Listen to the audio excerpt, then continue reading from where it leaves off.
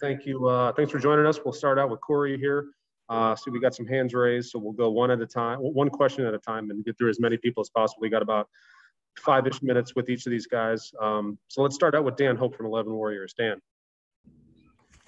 Hey, Corey, just wanted to ask you, being a walk-on and being somebody who's, now entering your second year in the program, just, what's it like, kind of having an opportunity to, maybe show what you can do this spring and have a better chance to earn a little playing time? It's a lot better this year compared to last year. Last year we got caught up with COVID, didn't necessarily have a spring ball to get out and show what I could do. But this year, now that COVID is starting to come to an end, or we're getting the back half of it, we have a spring ball now. So it's good to finally get out there and try to prove myself and see what I can do. Try to find a way to get on the field. All right, let's go next to Nathan Baird, Cleveland.com. Hey, Corey, a year ago at this time, Cade Stover was just making the transition into the tight end group. I'm just curious what sort of progress you've seen from him over the past year, and why, I guess from your perspective, that's a difficult position to maybe transition to mid-career. He's gotten a whole lot better. He just got off of COVID, so he's getting back in. And I think today they had him at 75% back at it. But he stepped up a lot. He's starting to get the playbook down and everything. But it is very difficult going from linebacker, where you're trying to get off the blocks, to tight end, where you're having to make the blocks, get out on routes and catch the ball. So I think he's progressed a lot. He's come a long way. Next up, we'll go to Bill Rabinowitz. Bill?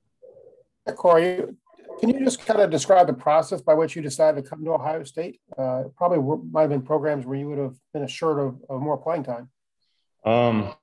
So I wanted to go somewhere that I could get in the spring. I didn't want to wait until next fall. I kind of want to go somewhere in the spring to learn the playbook and try to prove myself. And the only two colleges that accepted in the spring was Ohio State and Florida State.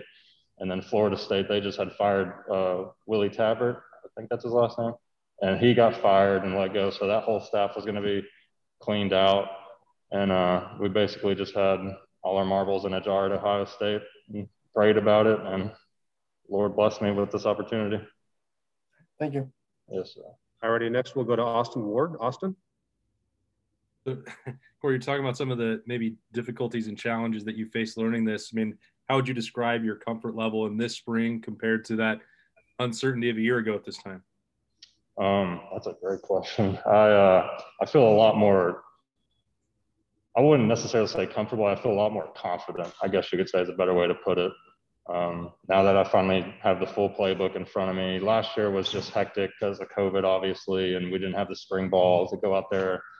I like to learn plays running through them. I can't just have a playbook in front of me and just learn it like that. So run through the plays out there this year is getting a lot better. And being around the guys a lot more and the coaching staff, a lot more, I guess, what's the word I'm looking for? A lot better. I'll just say that. All right, let's go next to Joey Kaufman. Joey?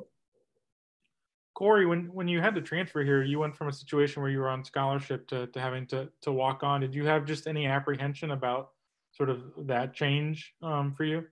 Not a whole lot changes. The only necessarily thing that changes is you got to make the most of every opportunity you get. Because a walk-on, you don't really get that many opportunities to prove yourself. So you got to step up to the plate the second your name is called, and you got to make the most of it. So. All right, let's go next to Patrick Murphy. Patrick. Corey, when we talked to Coach Wilson a couple weeks ago, he said that from watching you, there's probably a role for you in this offense. Could you kind of elaborate on what you're doing, how you're kind of fitting in with this group of tight ends? I'd probably necessarily say probably close to goal line stuff, I would say. Goal line and run blocking stuff. I'm more of a wide tight end and not necessarily a H. We got faster, lighter guys than me to get out there and move better. So more of a hand-down tight end.